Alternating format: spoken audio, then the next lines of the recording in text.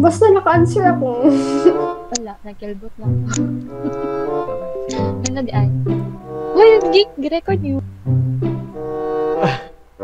Blumentritt lang. Ako nasabtan. Medyo. Wala.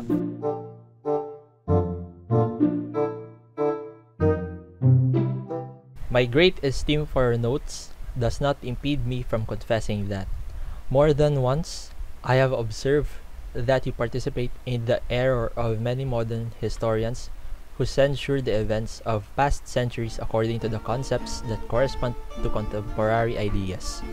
This should not be so. The historian should not impute to the men of the 16th century the broad horizon of ideas that moves the 19th century. The second point with which I do not agree is against Catholicism.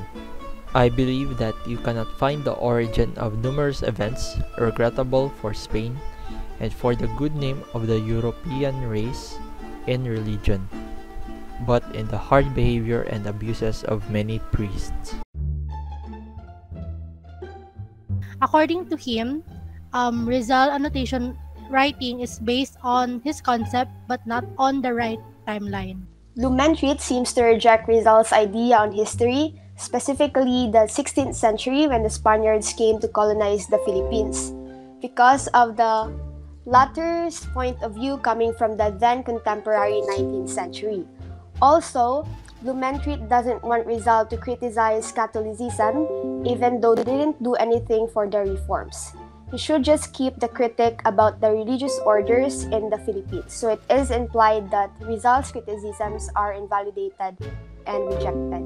Blumentritt feels that Rizal has structured history in his writing by using thoughts that do not correspond to the period of the history he is annotating.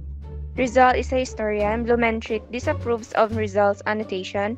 He said Rizal's work disrupts history by adopting notions outside its period. Rizal writes with excellent intentions, but his anti-clerical ideas are inappropriate for a secondary source historical text. Furthermore, Blumentritt doesn't want Rizal to blame Catholicism for not reforming. Just keep criticizing Philippine religious orders.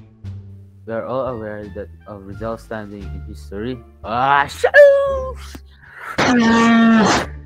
Blumentritt suggested that Rizal erred in judging historical occurrences based only on his views at the time. Blumentritt also opposes Rizal criticizing Catholicism despite the fact that they had made no reforms.